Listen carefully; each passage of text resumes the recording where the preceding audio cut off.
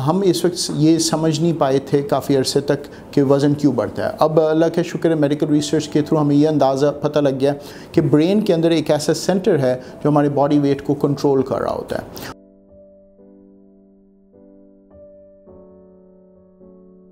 मेरा नाम डॉक्टर ताहिर यूनुस है। मैं एडवांस लैप्रोस्कोपिक बैरियाट्रिक सर्जन हूँ। मैंने किंग एडवर्ड मेडिकल यूनिवर्सिटी से ग्रेजुएशन की और उसके बाद मैं यूएसए चले गया था। वहाँ पर मैंने 10 साल गुजारे, अपनी पूरी जनरल सर्जरी की ट्रेनिंग मुकम्मल की, अमेरिकन बोर्ड ऑफ सर्जरी की डिग्री ली। उसके बाद university of California San Francisco से advance laparoscopic and bariatric surgery के अंदर मैंने अपनी फेलोशिप मुकम्मल की। उसके बाद मैंने फर्दर अपनी एजुकेशन कंप्लीट की ओबेसिटी के अंदर या मोटापे के इलाज में, और American board of obesity medicine की भी क्वालिफ़िकेशन ले ली। इन सब के बाद फिर मैं सऊदीया चले गया था और वहाँ पर मैं as a consultant and chairman of surgical department के तौर पे इंटरनेशनल मेडिकल सेंटर के अंदर 10 साल गुजारे। इंटरनेशनल मेडिकल सेंटर एक काफ़ी मशहूर हॉस्पिटल है जद्दा का, और वहाँ पर अल्लाह के शुक्र as a chairman of surgery and consultant मैंने कोई 3000 सर्जरीज़ मुकम्मल की। अब मैं पाकिस्तान आ चुका हूँ और अब मैं यहाँ पर अपनी सर्विसेज प्रोवाइड कर रहा हूँ। मैं ever care hospital, doctors hospital और हमीद लतीफ़ हॉस्पिटल में इस वक्त प्रैक्टिस कर रहा हूँ। मुझसे लोग कई दफ़ा पूछते हैं ये बैरियाट्रिक सर्जरीज़ क्या हैं। तो सबसे पहले तो ये समझना चाहिए कि बैरियाट्रिक सर्जरीज़ बेसिकली हम ऐसी सर्जरी करते हैं डाइजेस्टिव सिस्टम के ऊपर, मैदे के ऊपर और आंतों के ऊपर, जिसकी वजह से जिस्म के ऐसे हार्मोन्स में तब्दीली आ जाती है ताकि वो ब्लड अपना बॉडी वेट को कम कर ले और इंसुलिन की जो रेजिस्टेंस है जिसम से वो ख़त्म हो जाती है, डायबिटीज़ का कंट्रोल शुरू हो जाता है। उसकी मेन वजह यह है कि हम इस वक्त ये समझ नहीं पाए थे काफ़ी अरसे तक कि वज़न क्यों बढ़ता है। अब अल्लाह का शुक्र है मेडिकल रिसर्च के थ्रू हमें ये अंदाज़ा पता लग गया कि ब्रेन के अंदर एक ऐसा सेंटर है जो हमारे बॉडी वेट को कंट्रोल कर रहा होता है, और इस सेंटर को के ऊपर कई हार्मोन्स इम्पैक्ट करते हैं जो कि हमारे मैदे से और आंतों से निकलते हैं, और उन हार्मोन्स की इम्बैलेंस की वजह से वज़न बढ़ना शुरू हो जाता है। कई लोग मेरे पास आते हुए कहते हैं जी मैं तो बहुत थोड़ा खाता हूँ या खाती हूँ और फिर भी मेरा वज़न बढ़ रहा होता है। उसकी वजह यह है कि उनके अंदर वो हार्मोन्स इम्बैलेंस हो चुके हैं। तो जब हम बैरियाट्रिक सर्जरी करते हैं वो हार्मोन्स की इम्बैलेंस ठीक हो जाता है और ख़ुद ब खुद एक बॉडी एक नॉर्मल वेट के ऊपर अपने आप को ले आना शुरू कर देता है, और 1 साल के अंदर अंदर जितना भी ज़ायद वज़न है वो उतर जाता है जिस्म के ऊपर से। तो बैरियाट्रिक सर्जरीज हम करते हैं लैप्रोस्कोपिकली, यानी छोटे सुराखों के ज़रिए से। तो बड़ा कट नहीं लगता पेट के ऊपर, छोटे छोटे कट लगते हैं जिसकी वजह से रिकवरी बहुत जल्दी हो जाती है, दर्द और तकलीफ़ बहुत कम होती है। बहुत सारे मरीज़ जिनको जो कि काफ़ी इनको और बीमारियां होती हैं वो ऐसे छोटे सर्जरीज़ को उनके लिए बर्दाश्त करना बनिस्बतन आसान होता है बड़े कट की निस्बत। और जब हम कैमरा डालते हैं तो हमारे लिए बहुत ऐसी चीज़ें वाज़ेह होती हैं आंतों में और मैदे में, ऐसे ऐसे जगह हम देख पाते हैं जो हम आम बड़े ऑपरेशंस के अंदर वहाँ तक नॉर्मली हम नहीं पहुँच पाते। तो कैमरे के ज़रिए अल्लाह के शुक्र हम कई ऐसे मुश्किल ऑपरेशंस पूरे कर लेते हैं जो कि ओपन या कट लगा के करना मुश्किल होता है। तो लैप्रोस्कोपिकली ये बहुत सारे फ़ायदे हैं। रिकवरी इतनी जल्दी हो जाती है कि लोग ऑपरेशन के बाद शाम को अपने फैमिली के साथ कुर्सी में बैठ के पानी पी रहे होते हैं, और कोई और भी लिक्विड्स हों तो वो पी रहे होते हैं, अपना चलना फिरना शुरू करते हैं, अपना बाथरूम खुद ही जाते हैं, उनको नाली भी नहीं लगानी पड़ती यूरिन के लिए।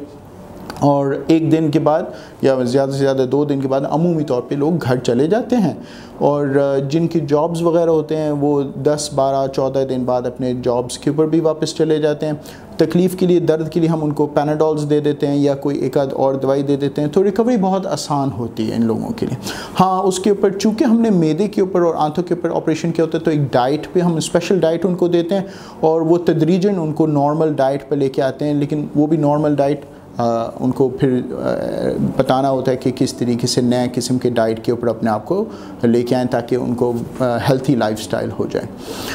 तो ये जो बैरियाट्रिक सर्जरीज़ हैं इसके अंदर मुख्तलिफ़ किस्में हैं। एक इसमें हम बोलते हैं स्लीव गैस्ट्रेक्टमी, बड़ा मशहूर है, बहुत सारे लोग इसको जानते हैं और लोगों के लिए समझना भी आसान है और डॉक्टरों के लिए भी, कई डॉक्टरों के लिए बनिस्बतन बाकी ऑपरेशंस के करना भी आसान है। स्लीव गैस्ट्रेक्टमी के अंदर हम बेसिकली क्या करते हैं कि एक प्लास्टिक ट्यूब हम को इस्तेमाल करते हैं साइजिंग के तौर पे और उसके आसपास जो उस मैदे का हिस्सा है वो निकाल देते हैं और एक ट्यूब के साइज़ का मैदा छोड़ देते हैं। अब बज़ाहिर तो ऐसे लग रहा है कि हमने मैदे का साइज़ छोटा किया जिसकी वजह से वज़न कम हो रहा है, लेकिन हमारी रिसर्च ने इसको प्रूव किया है कि जो एक्चुअल वजह जो है वज़न कम करने की वो ये है कि वो मैदे का हिस्सा जो हम निकाल देते हैं उसमें से वो बहुत सारे हार्मोन्स प्रोड्यूस हो रहे होते हैं जो कि वज़न को बढ़ाने वाले हैं। तो जब हम ये ऑपरेशन करते हैं वो हार्मोन्स कम हो जाते हैं और वज़न भी उसके साथ साथ कम हो जाता है और शुगर का कंट्रोल भी बेहतर हो जाता है। इसी तरह एक और दूसरा ऑपरेशन है जिसको हम बोलते हैं गैस्ट्रिक बाईपास। गैस्ट्रिक बाईपास में भी कुछ किस्में हैं, बल्कि कई किस्में हैं, लेकिन जो मैं आपको समझने के लिए बेसिकली जो कॉन्सेप्ट है वो बता देता हूँ कि मैदे का एक ऊपर का हिस्सा बाकी मैदे से अलग किया जाता है। बाकी मैदे के अंदर वो हार्मोन्स मौजूद होते हैं जो कि मोटापे को बढ़ाने वाले हैं और वो हार्मोन्स उस वक्त रिलीज़ होते हैं जब खाना उसके अंदर जाता है। तो हम मैदे का ऊपर का हिस्सा बाकी मैदे से अलग करते हैं ताकि खाना उधर ना जाए और फिर आंतों को उस ऊपर वाले हिस्से के साथ कनेक्शन दे देते हैं ताकि खाना उस मैदे के छोटे हिस्से से निकल के आंतों में चले जाएं और आंतों के अंदर सारा हाजमा होता है। तो जिस्म की जितनी डाइजेशन है वो असल में छोटी आंत में होता है, मैदे में नहीं होता, और छोटी आंत के अंदर उसकी सारी ग़िज़ाइयत को जज़्ब किया जाता है। तो इन जो बाईपास के ऑपरेशंस हैं इनके अंदर हार्मोन का कंट्रोल भी बेहतर हो जाता है और उसकी वजह से वज़न भी बेहतर कम हो जाता है। और लॉन्ग टर्म के अंदर जो स्टडीज़ हैं उन्होंने ये बताया कि स्लीव गैस्ट्रेक्टमी के अंदर फिर कोई 20% चांस होता है वज़न को रीगेन करने का, चाहे वो परसेंटेज हो, ज़रूरी नहीं कि सारा हो, एक रेशियो का रीगेन हो जाता है, लेकिन बाईपास के अंदर वो चांसेस बनिस्बतन कम है, 10% के आसपास हैं। तो दूसरा ये है कि इन ऑपरेशंस के बाद जब रिकवरी होने के बाद फिर 1 साल के अंदर जैसे जैसे वज़न कम होता है तो जितनी कॉम्प्लिकेशंस थी मोटापे की वो अल्लाह के हुक्म से अल्हम्दुलिल्लाह ठीक हो जाती हैं। लेकिन चूँकि हमने मैदे का एक हिस्सा या तो निकाला है या उसको बाईपास किया है, उस हिस्से के अंदर कुछ ऐसे वाइटामिन्स की अब्जॉर्प्शन के लिए कुछ हार्मोन्स बनते हैं जो कि अब नाक़िस हो गए हैं जिस्म में से। तो इसलिए इन ऑपरेशंस के बाद लाइफ लॉन्ग वाइटामिन्स लेनी ज़रूरी हो जाती हैं। एक मल्टीविटामिन रोज़ाना सुबह लेना ज़रूरी होता है और मल्टीविटामिन के अंदर आयरन और विटामिन B12 का होना ज़रूरी है और इसी तरह कैल्शियम और विटामिन D का लेना ज़रूरी हो जाता है। और इन चीज़ों के लेने से डिफ़िशेंसी के चांसेस बहुत थोड़े रह जाते हैं और ना लेने पे जो डिफ़िशेंसी होती है फिर आयरन की कमी की वजह से खून कमज़ोर हो जाता है, थकावट होनी शुरू हो जाती है, B12 की कमी की वजह से नर्व्स के ऊपर इफ़ेक्ट हो सकता है और आपके कैल्शियम की कमी की वजह से हड्डियाँ भी कमज़ोर हो सकती हैं। तो इन कॉम्प्लिकेशन से बचने के लिए ये वाइटामिन्स लेना ज़रूरी है। लेकिन मैं लोगों को बताता हूँ देखो ये आपके ब्लड प्रेशर, कोलेस्ट्रॉल, शुगर की सारी बीमारियाँ जब ठीक हो जाएंगे तो ये सारी दवाइयाँ तो ख़त्म हो जाएंगी और उनके बदले में हम आपको वाइटामिन्स देना शुरू कर देंगे। तो लोग फिर भी इसको बहुत अप्रिशिएट करते हैं कि भाई कम से कम इतनी सारी और दवाइयाँ तो नहीं लेनी पड़ रही हैं, अब सिर्फ वाइटामिन्स ही लेनी पड़ रही हैं।